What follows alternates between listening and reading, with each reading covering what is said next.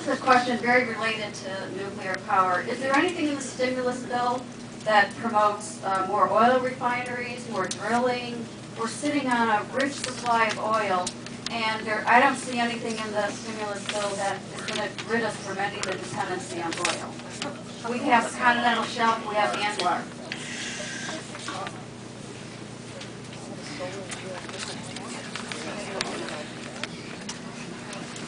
Restrictions on offshore drilling actually lapsed with the last Congress. I mean, right now the restrictions that existed before are not there in place. I mean, the Obama administration may revisit that sometime in the near future, and that debate, which obviously was going on, very loud and strong last year, may resume. But is there anything in the stimulus bill for oil? The oil company, again, let's hope not.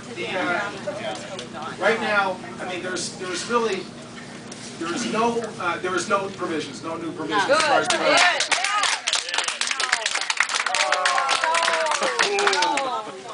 But I would say this: they have. What I was describing was trying to get over that economic hurdle so people can afford to do it. And by changing the rate structure, you're actually putting money in people's pockets to make that investment. Well, who's going to pay for it? Yeah, there's the question. Where is this money coming from? It's nice that you've been giving money away, but who's going to pay for it? Where is this coming from? How do you do not borrow or spend your way to prosperity? Where is this money coming? Are you printing it up?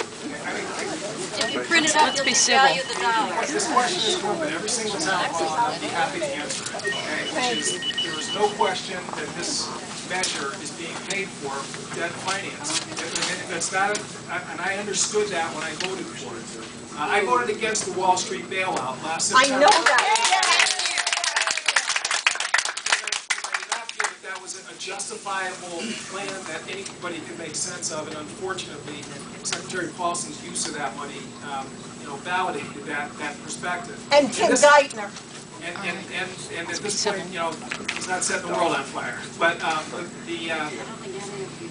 this measure is, in my opinion, a balancing test between whether if we do nothing, I think the deficits will continue to worsen because you're going to see tax revenues continue to plummet and demand on services continue to grow, or whether you make a judgment call and trying to stop that decline in jobs is a way of trying to bring the public finances of this country back into balance closer. And, there is no right now, I don't actually, and I think that if you look at American history, whether it was the expenditure during World War II, which was completely through debt financing that really turned the American economy around. In fact, government stimulus, government fiscal demand is what really changed the economic. No, it changed our economy. It also changed our economy, and there's no question. Savings.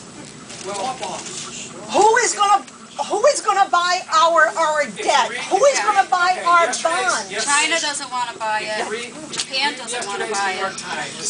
There's a story about the sale of Treasury bills that is going on right now as we sit here, and the fact of the matter is demand for Treasury paper is huge, and the cost to the taxpayer is very low because people don't want to invest their money in stock markets or private securities. And the U.S. Treasury, I mean, despite all the difficulties that we have today, is still an attractive place for people to put their money.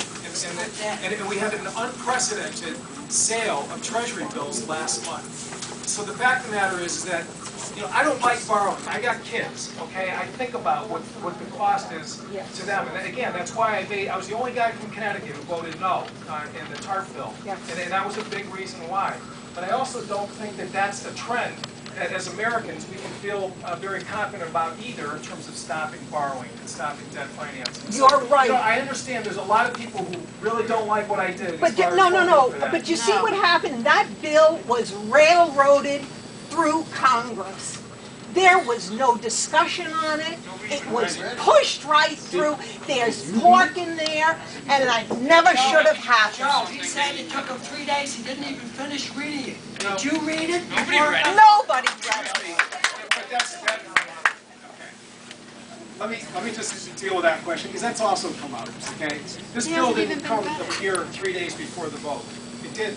Okay, the bill was being drafted after the election. I sit on the Education Committee.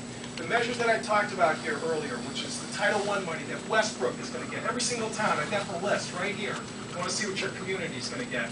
Special education, Pell Grants, State Stabilization Fund, which Jody Rowell and I discussed before the vote, the Medicaid financing, every single one of those measures, the draft of that legislation had been out since the fall.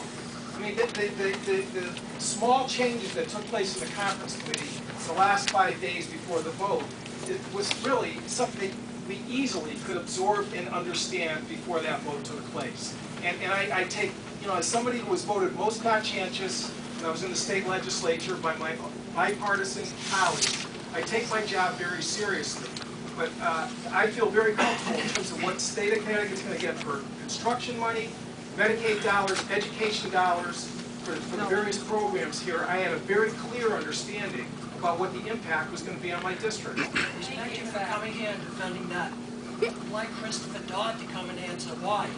If he signed in salary restrictions on private industry because they took government money, why is he going to put restrictions on his own salary and the union's executives? Okay, I realize everybody has issues. What we're going to try to do is focus the meeting on the recovery package and on the energy issues. And we will be here after the meeting if you want to talk about other issues. But for the sake of those people who came on here to talk about the recovery package and the issues, I'd like to keep the We have a website. group focused on that. The website, I want to see. Chris Dodd, I think I can remember this. Okay, we off the website, and it's not a profit organization. It's to get rid of Chris Dodd. This is sort of a horizon question. It has to do with education within the green of the region as well as the country. Are there funds or is there an inclination in educational institutions, trade schools, colleges, and universities to begin the development of curricula for training a green workforce, engineers, tradesmen, etc., some of which might cost money, but some of it could also be a reorientation of resources, much the way environmental studies became so popular without really creating anything but a drift within biology, etc. But is there provisions or inclination? That's my question. Yes, actually this Thursday just passed, the Higher Education Committee is looking at a number of bills, but that would put some of this recovery money into renovating the curriculum in the trade schools and in the community colleges to prepare people for certification training, to go out and be able to install solar panels, do weatherization, and so on. That has already started last summer. This September, the 17 state vocational high schools will be changing